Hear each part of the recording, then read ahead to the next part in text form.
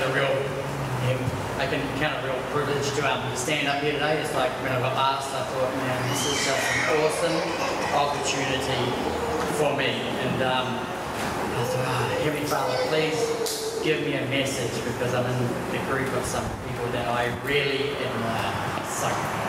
So God was really good over the week, and He's given me this message. I believe it's straight from the kingdom, and that if you apply it to your life, it's going to radically change you. You know, wisdom is just getting hold of some truthful knowledge and just applying it. Now, I personally don't know everybody here, and I kind of like sitting down the back and really not getting involved. But after Chrissy's prophecy last Saturday, well, that kind of what paid all that, and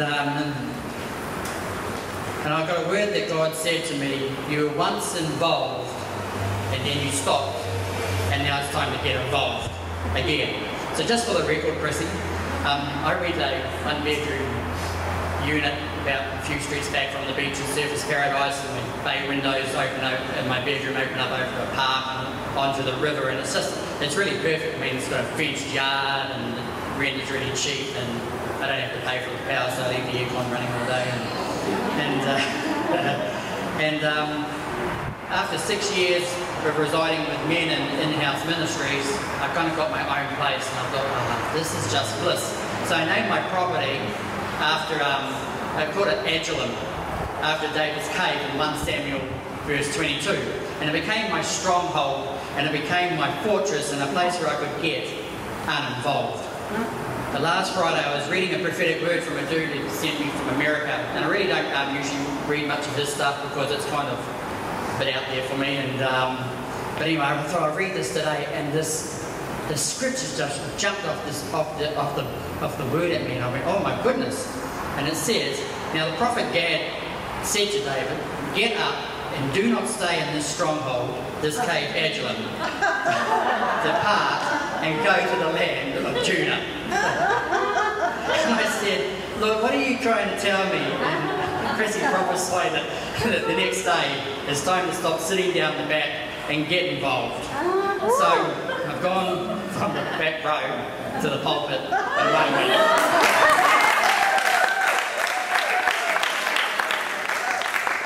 So that's the involvement Bob's ticked. So let me tell you about me. Not everybody knows me here, and so this is me. I originally hail from New Zealand, and I've been in this great country for about 30 years. Now I have certain Australian friends, some of who are here today, who like to come up with all these jokes about Kiwis. But I'm going to state today for them that God sent me to Australia to make Australia a sheep nation.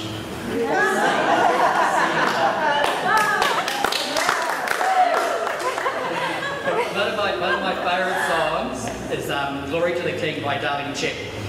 It sings about God the Father as the father to the fatherless, and the answer to my dreams: see him crowned in righteousness, glory to the King. Comforter to the lonely, lifter of my head, see him veiled in majesty, I cry, glory to the King. And those words are coloured in the picture that's my life. Now I suppose up to the age of 7 I pretty had much a normal childhood. The older siblings, I was the apple of my mother's eye. In fact, that love was sometimes the very life that sustained her. And I had a father who supplied and provided for a middle-class suburban family. But something started to change. Something dark began to start happening to me. I was afraid of this man, Daddy. I had been since I could remember, and Daddy wasn't being Daddy anymore, and his boy stopped being a son and started being an object of a hunk of flesh just to be abused.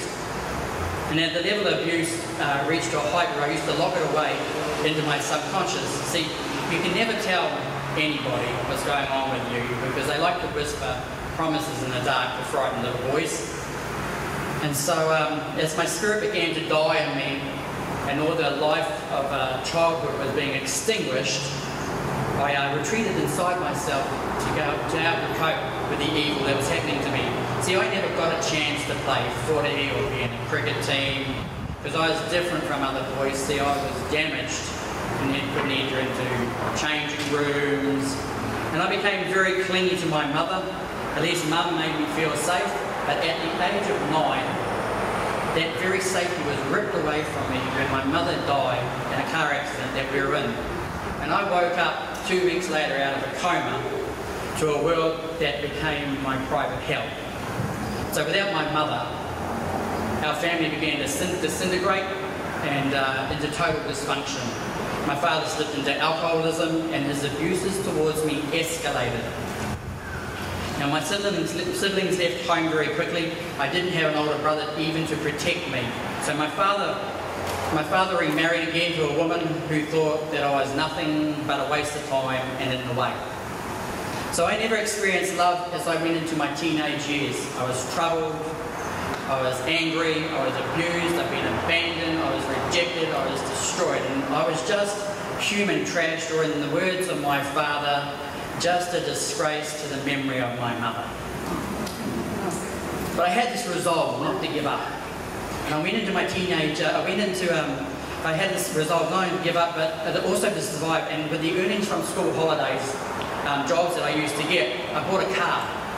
And I would secretly drive into the city and get a job washing dishes because I was underage and it was illegal, but I just went and did it anyway.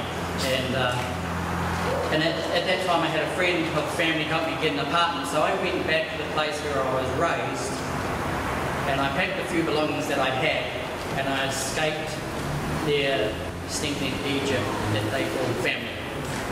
So as a 14-year-old I was unprepared for life, damaged goods, and I was alone in a really big world of strangers.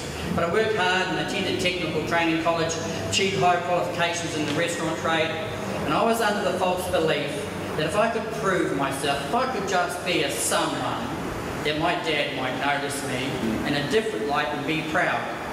But as you see, he never turned up, and he never sang my praises because I was the black sheep. And I kind of thought, well, you ain't seen black sheep yet. So I entered into the nightclub arena. And I got behind the bar and I started pulling beers and I started pulling chicks, and I immersed my soul in rock and roll. And then somebody gave me a pill, just a little pill, said it'd take all my pain away. And it did, and I liked it. I liked it a lot. Ganja, acid, amphetamines, and in the words of Stevie Nicks, cocaine became my own personal gold dust woman. So in the 1980s, it was kind of like every boy's dream, sex, drugs and rock and roll. In fact, that lifestyle managed me to afford me not to see daylight for the next 7 years. In 1980s, Clubland was very violent in Auckland. It was run by organised mafia, run by drug lords. The streets were awash with heroin thanks to Mr. Asia. And fast cars and fast money and fast women, and that TV show Underbelly was really just a parody to what I saw and was a part of. And in New Zealand it became too small for me, so I needed new horizons. So I flew into Sydney and found Sydney Cross in an hour, and left 5 years later a drug addict and an alcoholic. In the decades of the 90s are nothing but a blur to me. I got married to a dysfunctional woman, had a daughter, but the nature of the beast even stole that from me. I got drifted in and out of addiction, got married again, drifted in and out of addiction. I was broken, I had no identity, no hope, no future, no direction, and I was just the living dead. By 2007, my health had deteriorated to such a degree that a doctor's report gave me 5 months to live, maximum. And I was bloated and a disease junkie, but somehow I entered a detox unit on the Gold Coast, and this social worker said one word to me. She said, Jesus, and I went, well, no, not today, I'm not. And so she says, no, you need Jesus. And on my release from detox, she contacted this Christian discipleship rehab, and by the grace of God, what I know now is my window of opportunity. See, I used to deal drugs up and down the Gold Coast Highway, and there's this building on the corner of Monaco Street that's got this massive big sign on it that says, "Our message, Jesus." And it just used to annoy the crap out of me. I'm going to go back and burn that mother down. But wouldn't you know it, on the day of my release from detox, I ended up in that building. You know, that is where I found the Holy Spirit's refiner's fire, and He did a complete number on me. It was where I met my God, it was where I met my Saviour, it was where I intimately fell in love with my Lord. The only burning down that happened in that building was my ungodly existence. And God reached down from heaven and He rummaged through the dung heap of broken humanity, and He chose me, and He began to love me and confront me and challenge me, teach me His ways, and break those chains off the body of death that had chained me up for 30 years. And the dross rose to the surface so the Creator could skim it off so He could see His reflection in me.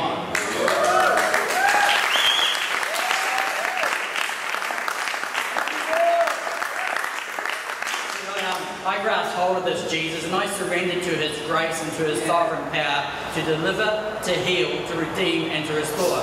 And I met my daddy, my true daddy, Abba Father, the father to the fatherless, the lifter of my head, comforter to the lonely, the answer to my dreams. See, He took away my heart of stone, and He gave me a new identity found in Him.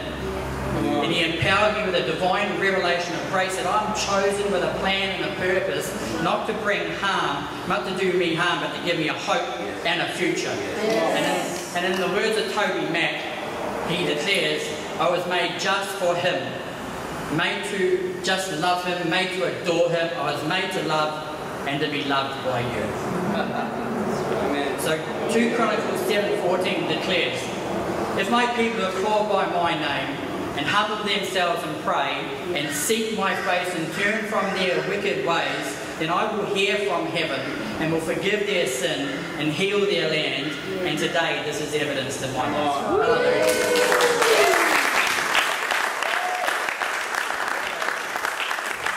Ladies and gentlemen, I am 51 years old. I look like I'm in my 30s. I feel like I'm in my 20s. I live my Christian life with the reckless abandonment of a teenager, but I come to my Heavenly Father with the faith of a child.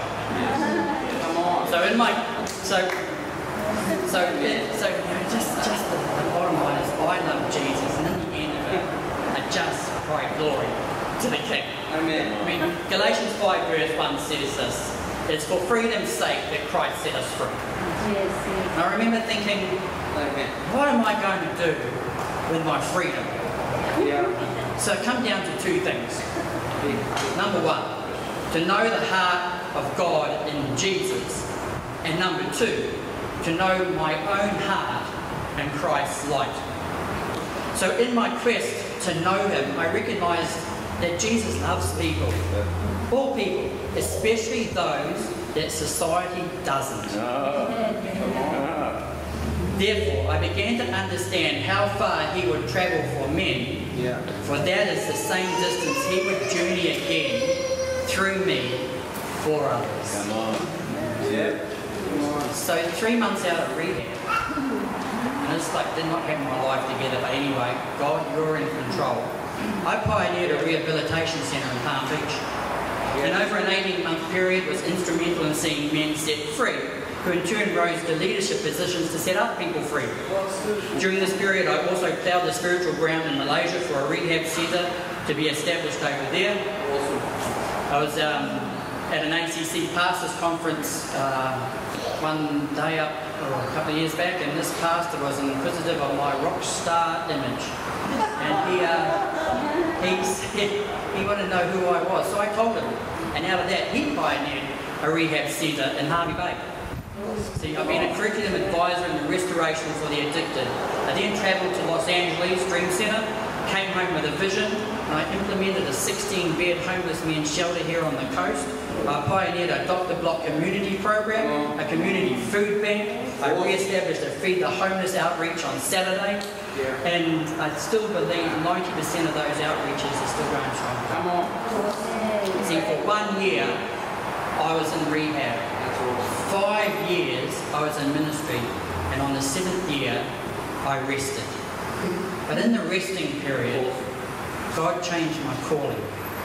See, the journey I am now on, the road that I'm travelling, is called more the prophetic and deliverance ministry.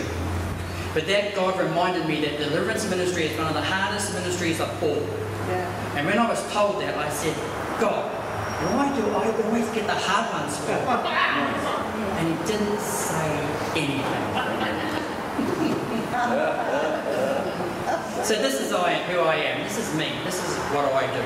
See, I love my Jesus. When it comes to the Jezebel spirit, well, I'm a loaded gun. You know, I once said to a woman who was clearly evidenced that she was influenced by a Jezebel spirit, and she just didn't like me for some reason. And I said to her, because my full name is David Bright, and I said to her, do you know that my name is in the Bible? I said, do you know my name is in the Lamb's Book of Life? And she goes, where? I says, in Revelation 22 verse 16 it says, I am the root and descendant of David the Bright and Morning Star. So what she said, they're talking about Jesus there, and I went, oh. You could hear the door slam, she flew out. Now, also, I'm no great fan of the religious spirit. When I'm around the religious spirits, like pouring vinegar on caustic soda, I'm quite reactive. And part of my rehab involved a large learning of Christianity, and in its teachings, and its morning devotionals, and going to soap meetings and church twice on Sundays. Well, church was quite an eye-opener for me. Don't get me wrong, the worship was off track. I mean, the worship pastor was more extreme looking than I was, but when she spoke, it was so angelic. But over a period of time, I noticed that something was not right. I had read this Bible, and these well-to-do, knowledgeable Christians didn't add up to what the Bible said they should be. I mean, 50% of them are sick, 75% of them are stabbing each other in the back, and 90% of them look like they sucked on a box of sour lemons. And I mean, don't mention the word tithe, because you'll get a reaction like something out of this So I would stand down the back with my arms folded going, I think I'm not becoming a part of this. I mean, I didn't want admission to some Christ-flavoured cappuccino set Christianity. I wanted son adoption into the kingdom. Yeah. Come on. See, seasoned professional Christian leaders would try to manipulate me with religious cliches saying, you need to get into the spiritual river. This is a river church. Get immersed. Come on in. The water's fine. There was no river. It was a dammed up, non-flowing sewer of people swimming around in each other's sin with bad attitudes and ungodly character. And you want me to get into that? Are you off your cracker? See, it was unholy, and it was a bride that was spot and with wrinkle.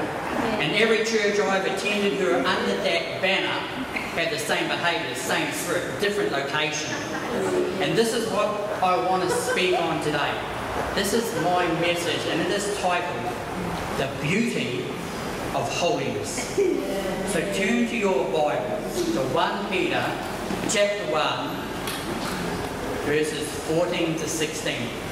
And while you're doing that, I remember when I was in rehab, in the first 2 weeks, I had to learn the names of 66 books of the Bible from beginning to end and recite them back without making a mistake if I wanted to graduate into the first stage, which is really hard when substance abuse had paid you back with short-term memory loss.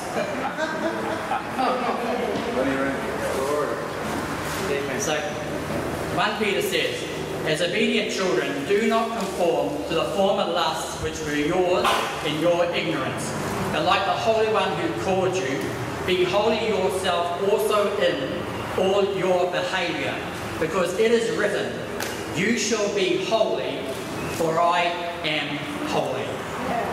See, holiness has almost become a bad word among Christians in our time. This is usually because it's associated with movements and teachings that are legalistic in their approach to this crucial aspect of our spiritual journey. Even so, not only is holiness fundamental to true Christianity, we are exhorted in Hebrews 12 verse 14 to pursue peace with all men and the sanctification which no one will see the Lord. See, sanctification is often interchangeable with holiness, which means to be set apart, purified. This is one of those hard-line scriptures. It's an absolute. We must be holy if we're expecting to see the Lord. For me, all I want to hear on that great day of judgment is, "Well done, good and faithful servant. You have been faithful over a little. I will set you over much. Enter into the joy of your master." It also helps me to answer the question I've inquired of the Lord many times when Jesus says, "Not everyone who says to me, 'Lord, Lord,' shall enter the kingdom of heaven, but he who does the will of my Father in heaven. Many will say to me in that day, 'Lord, Lord, have we not prophesied in your name? Have we not cast out demons in your name and done many wonders in your name?' And then he will declare to them, 'I never knew you. Depart from me, you who practice lawlessness.'" See, recent studies indicate that there is no longer a measurable difference between the morality of those who claim to be born-again Christians and non-Christians. Christians are now sliding into debauchery so fast, soon Christians, when measured as a whole, be less moral and have less integrity than unbelievers. What is more shocking is there are no alarm bells that are being sounded from every pulpit and meeting place in the land, except probably from here to the world now has grounds to justify calling Christians hypocrites. A hypocrite is someone who claims to believe or do one thing, but then does another. Let us also remember that Jesus himself reserved his fierce denunciations for hypocrites. If you're going to church and claiming to be Christians, but are doing things that we know the scriptures condemn, we are the ones that he was talking about. We are the ones that are bringing shame to his most glorious name. And for me, for everything that he has done for me, I've chosen not to go that way. Statistically speaking, 3% of Australians' population are committed Christians. It makes Australia fall into the category a heathen nation by world standards. And the very people group, spirit-filled Christians, God has entrusted to get Australia saved, are missing the mark. And I believe we all will be held account for that. See, the psalmist of Psalm 24 poses this question to us: who may ascend the hill of the Lord, and who may stand in his most holy place? It is he who has clean hands and a pure heart, who has not lifted up to the soul of falsehood and has not sworn deceitfully. See, to ascend towards God, I believe that Christian needs to understand we cannot find the hill of God, let alone ascend it, if we're caught up in deception. I believe today, to ascend towards God is a walk into a furnace of truth where falsehood will be extracted from our souls. As each an ascending step upon the hill, God will thrust our souls into greater transparency. Yes, this is the hour where the body of Christ really needs to seek holiness. But true holiness arises from here. It comes from a spirit of truth, which unveils the hidden places of our heart. Indeed, firstly, it is truthfulness which leads to holiness. You see, there's an antidote, and it's found in Matthew 5, verse 8. Blessed are the pure in heart, for they will see God. I believe if we're to be truly set apart, purity must be of utmost importance. It must be the only option. See, Psalm 119 verse 9 to 11 poses this question: how can a young man keep his way pure? by keeping it according to your word. With all my heart I have sought you. Do not let me wander from your commandments. Your word I have treasured in my heart, that I may not sin against you. No matter what your age may be, we keep our way pure by keeping it according to God's word. In this day we need to move beyond where we are at and give the word its rightful place, our most treasured possession. Yeah? We need to love the word as it pierces as far as the divisions of soul and spirit. To treasure the word is to remain fully vulnerable even as it judges the thoughts and intentions of the heart. The word exposes our motives. It is a lamp of the spirit which illuminates the darkness of our hearts with light. It sets us free from the strongholds of hidden sin. It wounds, but it also heals, penetrating deeply into the very core of our being. It's time to let the word of God crucify us. I mean, I began to tremble when I read 2 John verse 9. Whoever transgresses and does not abide in the doctrine of the Christ does not have God. My jaw kind of hit the ground when I heard that. It's a wake-up call. God's getting serious. We need to stockpile in our minds more of the Bible than we have ever before. Because the reason is, sin wears a cloak of deception, but really is the process of deception apparent. The enemy lies enter our minds with whispers, not shouts, that it walks in darkness, not light.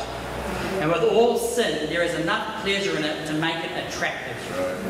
Because if sin was without pleasure, only the mentally deranged would commit it. For sin also contains death. Thus we must vigilantly take every thought captive to the obedience of Christ. If we would discern the voice of iniquity, we must recognise its lie when it says, our sin is not so bad, God understands. For those who do not love the truth of God's word, God allows a deluding influence or an activity of error. Say if you are a slave to lust, your thought life and consequent behaviour will be filled with secrecy and condemnation, which is an activity of error. You may look wholesome outwardly, but your mind is clouded by a deluding influence in this area. If we are a slave to fear, our thoughts and deeds will be in a constant state of vigilance against calamity. This vigilance is an activity of error.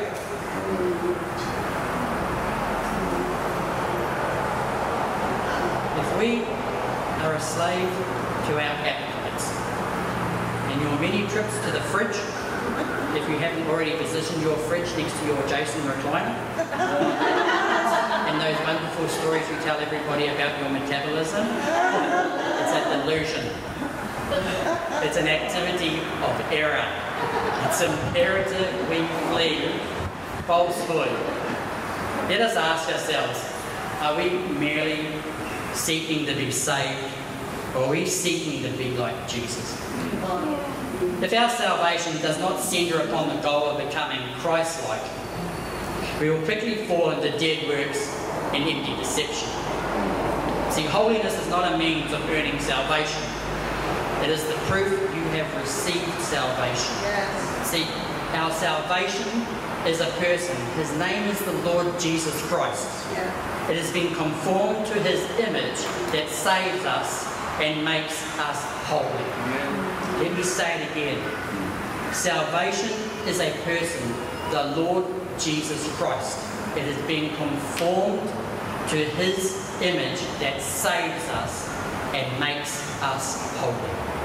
Yeah. And while the word holiness means to be set apart, separate, a possible interpretation of the Hebrew root word kodesh is to be bright, clean, new, and untarnished. Holiness produces separation from sin. But mere separation from sin cannot produce holiness. It is not the absence of sin that produces our sanctification. Holiness comes from the presence of God. We may avoid touching what is unclean, but if we are not united through love to the fatherhood of God, all we will have is religion. Christ in us is our holiness. For as close as our relationship is with Him, to that degree we reflect His holiness. So, what does a holy life look like? Jesus says a tree is known by its fruit. If we want to know if our doctrines are good, examine the fruit it produces in our life. The Holy Spirit in the life of a believer should produce a holy life. Yeah? The scriptures tell us the fruit of the Spirit is love, joy, peace, patience, kindness, goodness, faithfulness, gentleness, self-control. If we think we are walking in the Holy Spirit in discernment and in gifts, yet lack the love and the joy and the peace of the Holy Ghost, we may be only walking in a false religious spirit. We are able to notice how holy we are becoming, but we are not becoming holy at all. We are becoming religious, because holiness doesn't notify, it doesn't notice itself. Right. Holiness is a tree with it's laden with spiritual fruit, a tree rooted in the presence of God.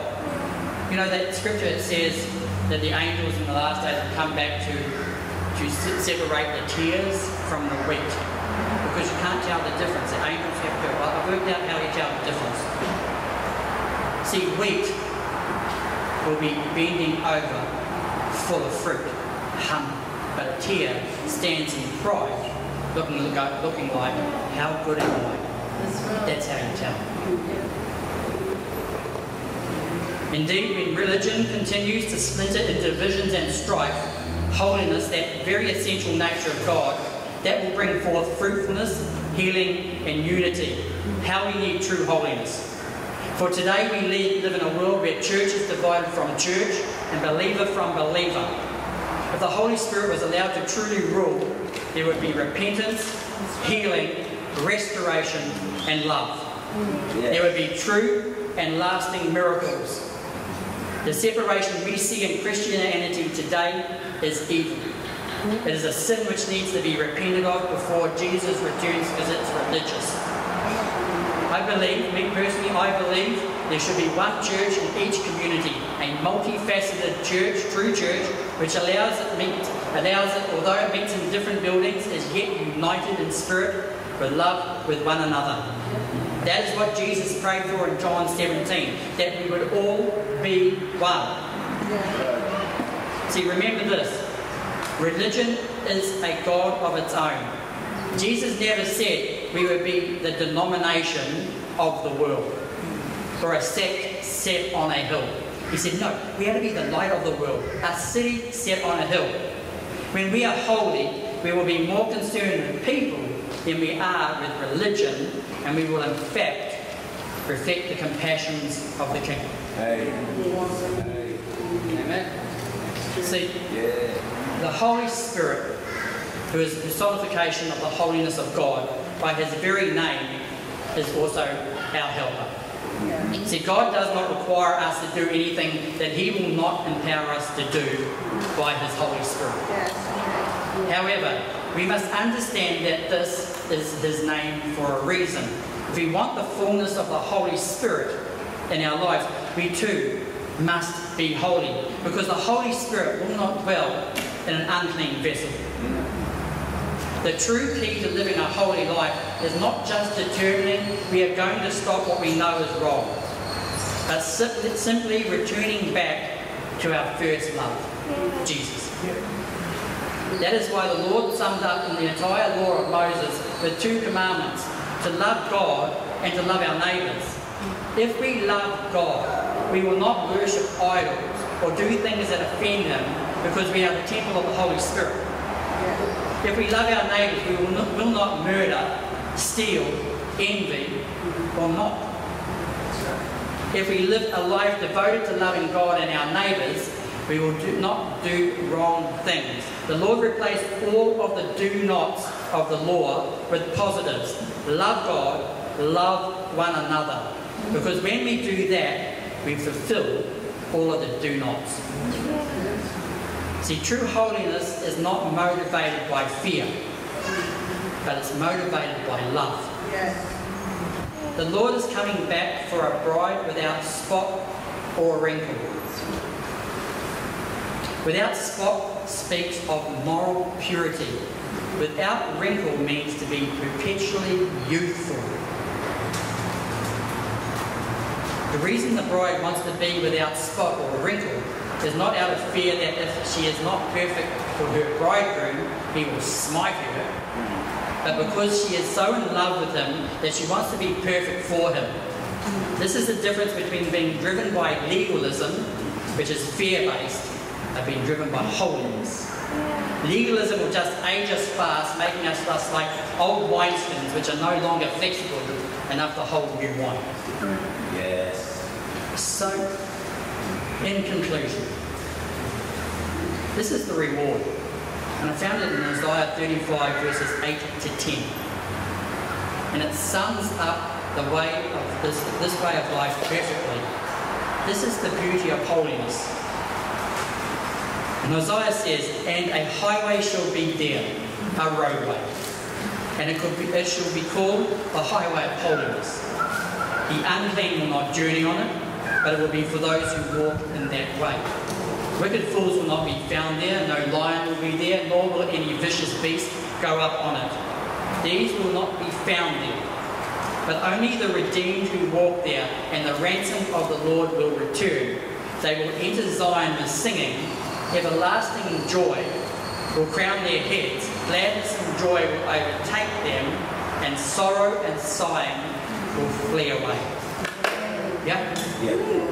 The highway of holiness is the way to God. It is a way of life in which all our judgments, negative consequences, and the problems of a sinful, unclean life, those things that have brought death into our world, are eliminated from our lives. No unclean, no lion, no vicious beast will be found there. Much of the spiritual warfare that is fed upon our ignorance, unbelief, and sinfulness is simply non-existent for the holy. To those who choose to walk towards holiness, they will be complete in the knowledge that they are redeemed and they are ransomed, with an attitude that you are crowned with everlasting joy. Abounding in life, that's our portion. That's why we become Christians. I think I have tried to address probably what I would consider the most important issue in a Christian's life and Christianity today. It's that serious. Let us all grow up in all aspects into Him. And the fullness of the Spirit will be our nature. Walking in holiness is the foundation of a godly life, and it's the ultimate goal. This is the essence of our purpose for being, that our lives are evidenced by an ever-increasing harvest. And let me end with this. What you do may be noteworthy, but what you become will last forever. You see, the thing is for me, is I'm the patriarch of my family. In my family line, I'm the last male child. I'm the only Christian left in my family. And through my beautiful daughter Felicity and my meek, patient, kind, gentle son-in-law, they've given me 3 perfect grandchildren. My 3-year-old granddaughter Ariana, she's just a diva and she knows it with her beauty and curls. My youngest grandson, who is 2, his name is Theo, and I learned in Bible college that Theo, or Theos, means a manifestation of God. Burning bush is a manifestation of God. Yeah? My Theo, who's 2 year old, in those terrible 2s, he's manifesting everything but that at the moment. Yeah. And then there is Emmanuel, my 5-year-old firstborn grandson. My daughter named him Emmanuel David because God is with us in our family. The Bible tells us in both the Old and New Testaments that the first male child that opens the womb belongs to God. It also tells us out of the line of David will come a Saviour, and his name will be called Emmanuel. See, these are my inheritance, these are my crown and glory. And it's my role to leave my children's children an inheritance, a godly legacy. So as the head of my family, I have to walk in that which is holy, righteous and pure. And it just took me 51 years to work that out. And that holiness and righteousness and purity will flow down from the head to every part of my family, to future generations. That I stop the grip of Satan and death in my lifetime, so the next generation will walk in power and the fullness of God, in the name of the Lord Jesus Christ. That is what my life is about. So that's it. God is good. Amen? Yeah.